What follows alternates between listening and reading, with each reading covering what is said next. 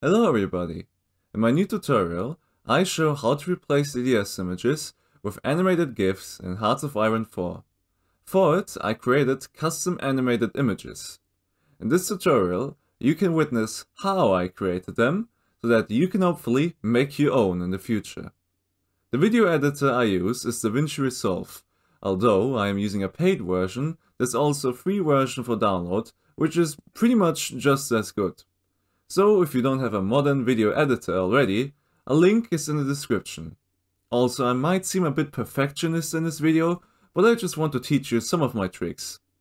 Alright, time to do it. First, I will create a timeline for our custom portrait.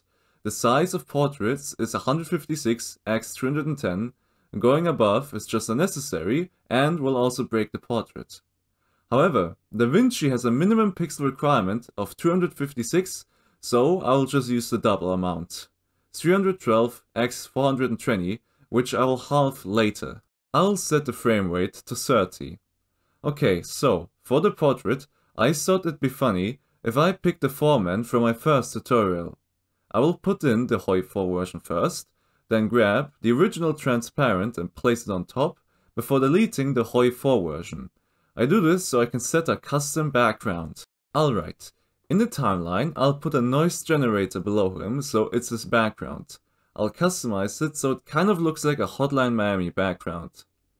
Great. There's just one problem. The background does not loop, so once it returns to the start, you can see the background kind of snap. Time to show you a little secret. First, I increase the length of the current timeline. I then duplicate the timeline so we have the same settings. Then I delete everything from it. Now I will put in the old timeline into the new one. I will cut its start using the razor. Note that if you don't want the timeline to move in DaVinci when you delete something, use Ctrl X. Never use the delete key. Let me move it to the front.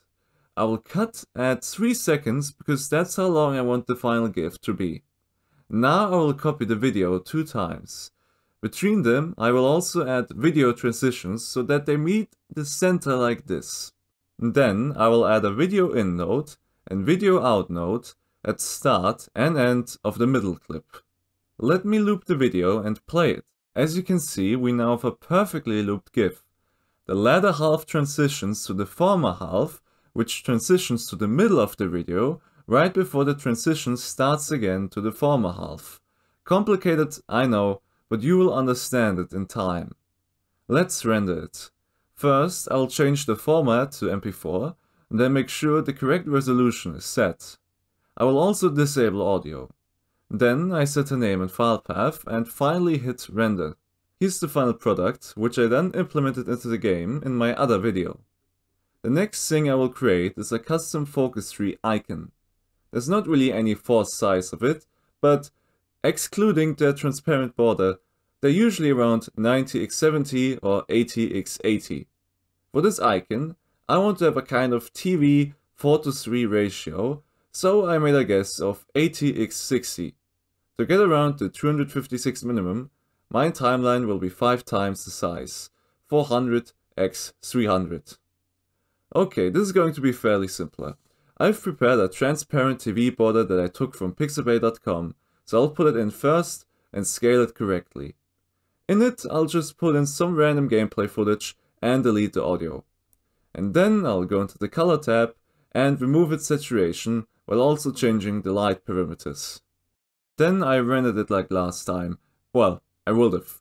But then it started complaining, so I rendered it at 400 and 300 and downsized it later in the other tutorial.